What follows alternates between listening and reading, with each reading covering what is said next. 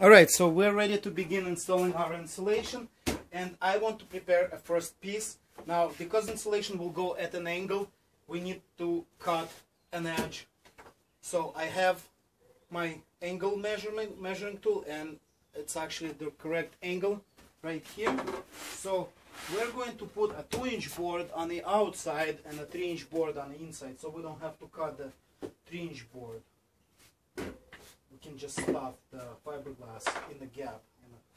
Okay, I also have my chalk line, my tape, and my pencil, as well as my insulation cutting iron. Okay, so first thing that we need to do is measure the actual angle at which we're going to cut. So I put this here. I'll show you, just like so. I align it correctly. Right here and right here. Okay, so now we get our measurement, and it is 2 7/8 of an inch. So just do the same here. Put a mark. Now I do a chalk line, and this bed edge, we're just going to cut it off, so it's no problem.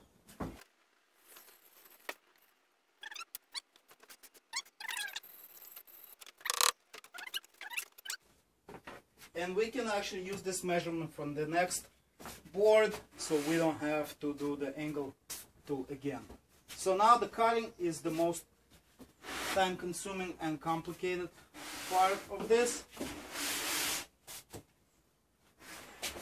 So we need to cut.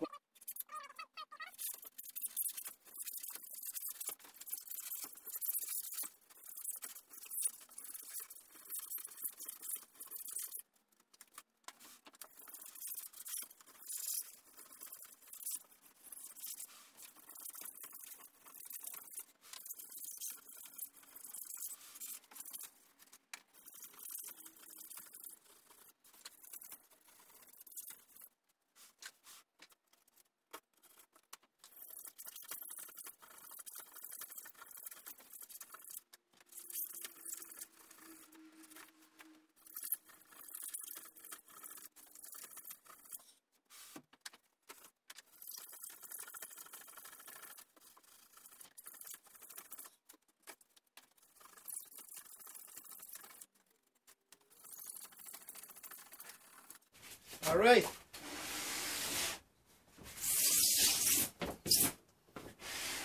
Our insulation is cut at an angle, and we are ready to start installing it. Let's go.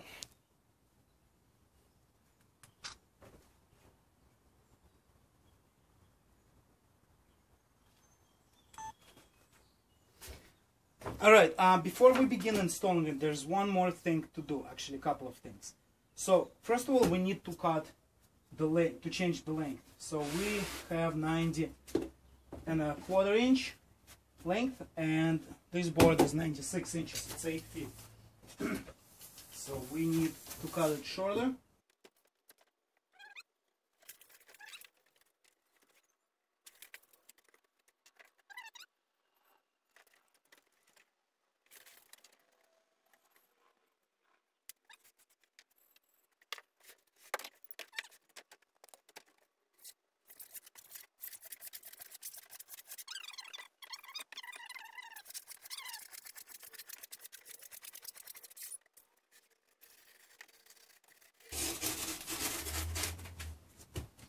Okay. And now, again, because we're doing a sandwich, we also need to prepare our 3-inch board that will go behind this 2-inch board.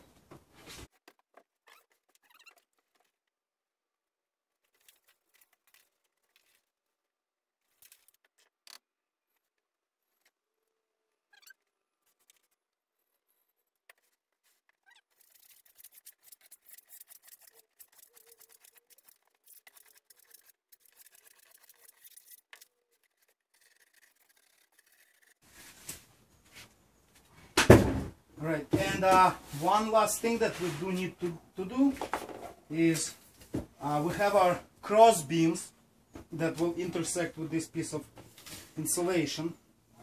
So we have to accommodate for that. And to do that, we have to trim a little bit off of this.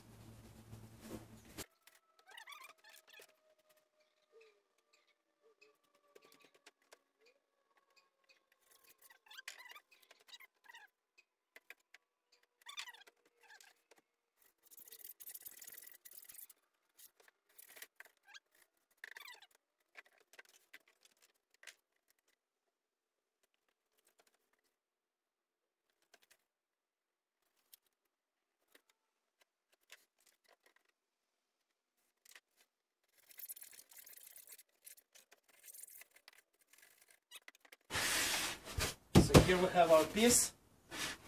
This will go on first, and then we'll install a 2-inch board on top. So let me pause right here, and we will go inside, and I'll show you how it's done.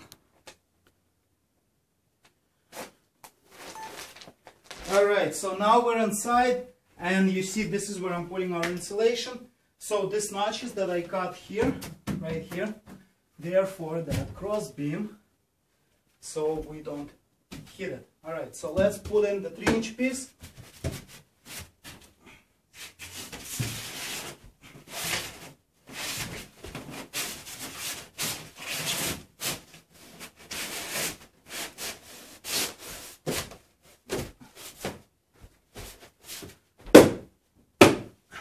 Alright.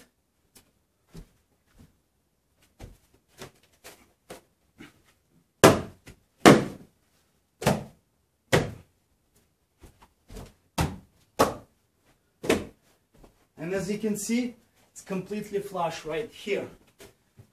So it's a very tight fit and a good measuring job. Let me just zoom in so you can see better.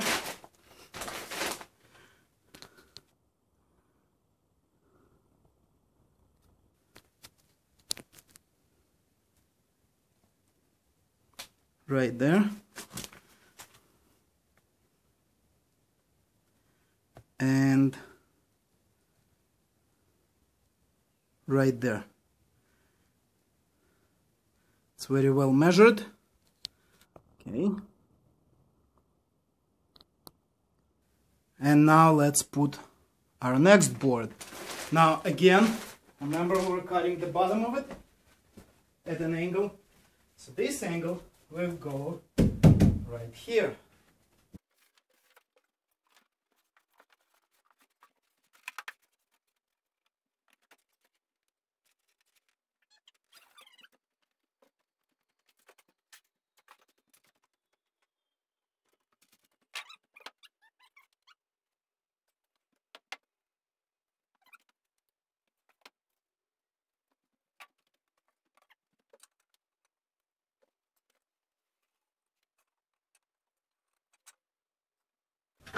So now we know that our bottom piece should end right here, and I drew a line along the beam so I can see that it's tight enough and deep enough.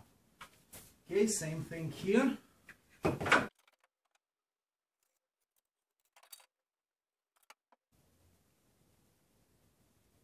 We know that it's got to end right here.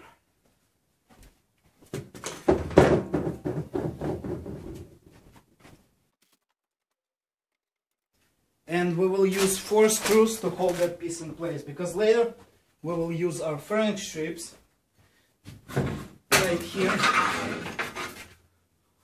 We'll run them vertically, and then we'll know where to mount our plywood, or not plywood, our drywall, and this will actually make it tight against the wall. So for now we're just going to hold it in place with 4 screws. This is temporary, and I'm using this improvised aluminum plates to do that. So right here, 4 plates, 4 screws.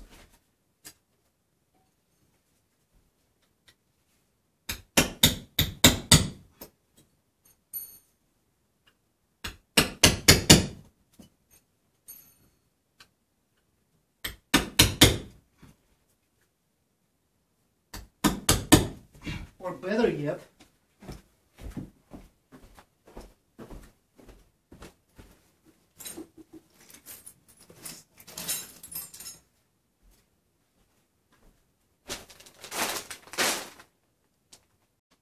Alright, let's put this second piece on.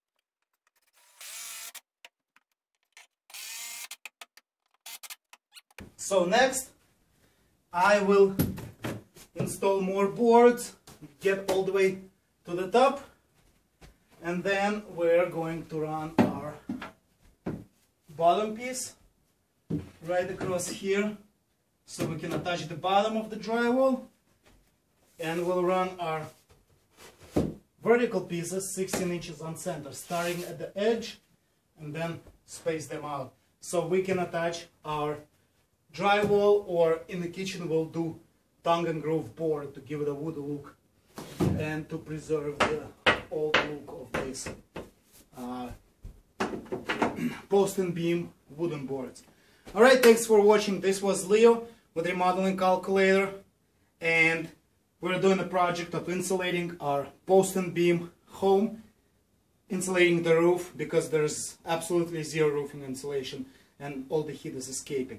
So I did a previous video on this, just going over the project, but now you see how it's done in reality. And I'll be making more videos when we start doing more work as far as like attaching these boards. Now these boards will actually make it tight. The 4 plates and screws that I put here, this is just basically to tack it on so it doesn't move, so it's easier for me to work later. Okay, thanks for watching. Please like this video if you enjoyed it, and subscribe to my channel. Also, if you need to calculate costs of remodeling or insulation projects or everything around the house, roofing, siding, kitchens, bathrooms, go to our website remodelingcalculator.org, link in the description below. See ya!